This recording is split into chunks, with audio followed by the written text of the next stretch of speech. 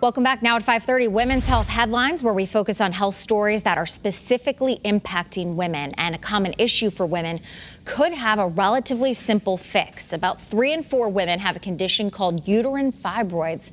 It's a collection of tissue in the uterus that could cause some potentially debilitating symptoms that impact daily life. Issues from fibroids impact about 1/3 of women who have them.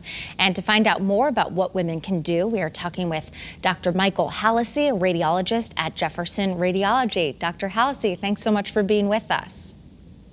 Thank you, Erin. Good afternoon. Good afternoon to you. So for anyone watching tonight, what are the typical symptoms of fibroids? What should we be looking out for? Well, as fibroids grow, they cause 2 different categories of symptoms. One is heavy bleeding because the fibroids bring a lot of blood into the uterus.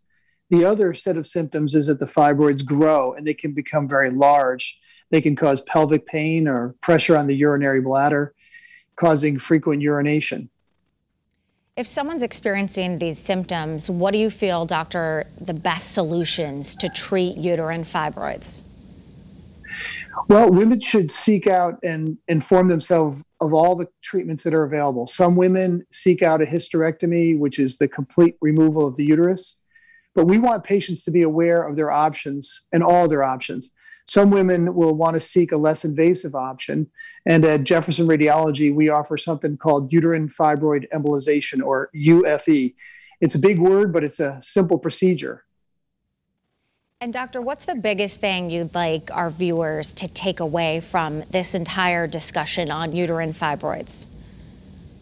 Well, the UFE, or uterine fibroid embolization, is an outpatient procedure, and it's one that's viable for patients. I want them to know that they have options for their symptoms. They should explore everything, and they can get more information at jeffersonradiology.com. All right, definitely a good resource. Dr. Michael Hallisey, thank you so much for all of that good information and advice. We appreciate it.